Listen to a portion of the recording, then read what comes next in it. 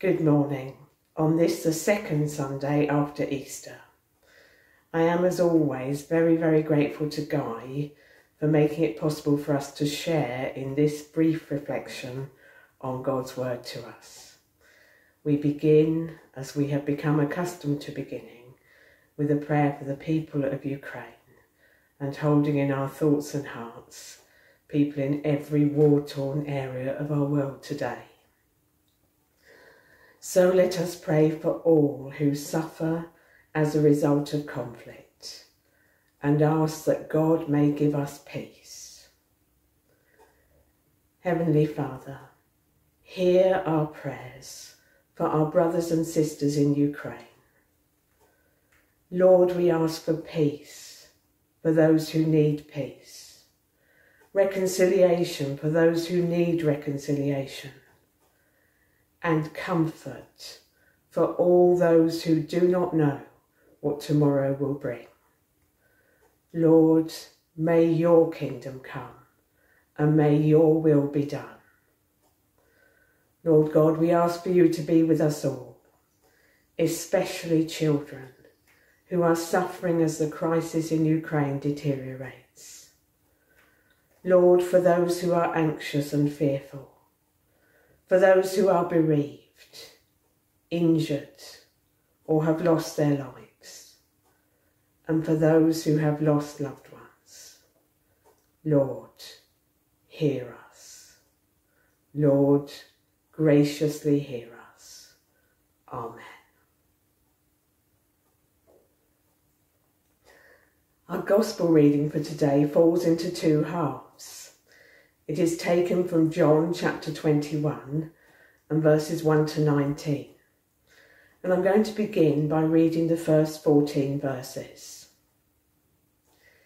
Jesus appeared to his disciples again by the Sea of Galilee. It happened this way. Simon Peter, Thomas, also known as Didymus, Nathanael from Cana in Galilee, the sons of Zebedee, and two other disciples were together. I'm going out to fish, Simon Peter told them. And they said, we'll go with you. So they went out and got into the boat. But that night they caught nothing. Early in the morning, Jesus stood on the shore. But the disciples did not realize that it was Jesus. He called out to them, "Friends, haven't you any fish?" "No," they answered. He said, "Throw your net on the right side of the boat and you will find some." When they did, they were unable to haul the net in because of the large number of fish. Then the disciple whom Jesus loved said to Peter, "It is the Lord." As soon as Simon Peter heard him say, "It is the Lord," he wrapped his outer garment around him, for he had taken it off, and jumped into the water. The other disciples followed in the boat, towing the net full of fish, for they were not far from shore, about 100 yards. When they landed, they saw a fire of burning coals there, with fish on it and some bread. Jesus said to them, "Bring some of the fish you have just caught." So Simon Peter climbed into the boat and dragged the net ashore. It was full of large fish, 153. But even with so many, the net was not torn. Jesus said to them, "Come and have breakfast." None of the disciples dared ask him, "Who are you?" They knew it was the Lord. Jesus came, took the bread and gave it to them, and did the same with the fish. This was now the third time Jesus appeared to his disciples after he was raised from the dead. This is the word of the Lord. Thanks be to God. We know that after the resurrection, Jesus appeared to his disciples many times. But we also know that his presence with them was different from the way it had been before. His disciples didn't know when they might see him, and they didn't always recognise him straight away. In many ways, I think that's what it often feels like for us. We know that Jesus is alive and that he has promised to be with us. But perhaps we don't always have that strong sense of his presence. And perhaps we don't always recognise him when he comes to us in the different circumstances of our lives. On this occasion, Jesus helped the disciples in a way that he had helped them long before, even before he had called them to follow him. Once again, they had been struggling with a long night of fishing, and they had caught nothing. Just as he had done on that previous occasion, Jesus told them to throw their nets on the other side of the boat, and they became laden with fish. I wonder perhaps if Jesus was reminding them that he was still able to provide for them in the way that he had done before, even in the most ordinary circumstances of their lives, in their daily routines. John was the first to recognise that Jesus was there. "It is the Lord," he shouted. And Peter, hearing that, jumped into the water to swim to him. There is a promise for us. Jesus is with us in the routine of our ordinary lives. He's with us from Monday to Saturday, as well as on Sunday. He longs for us to recognise him in our ordinary lives and to involve him there. A lot has been written about why 153 fish. One suggestion I like particularly. It was thought at the time that 153 was the total number of species of fish in the world. Perhaps John is reminding us that Jesus can give us everything we need. He can provide for us completely. I wonder, as Jesus served breakfast, if the disciples thought back to the feeding of the 5,000 and remembered the miracle of Jesus' provision for them then. Or perhaps they thought about the Last Supper Jesus had shared with them on the night before the cross. And now they rejoiced that Jesus was alive and that all their hope in him could be alive also. The resurrection of Jesus is the reason we can have hope amidst the darkness, the suffering, the uncertainty of our world. Let's pray. Almighty Father, who in your great mercy gladdened the disciples with the sight of the risen Lord, give us such knowledge of his presence with us, that we may be strengthened and sustained by his risen life, and serve you continually in righteousness and truth.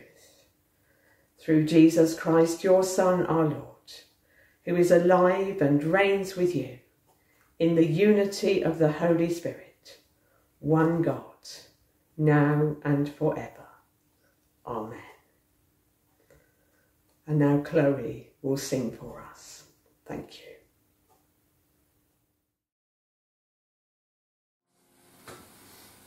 Now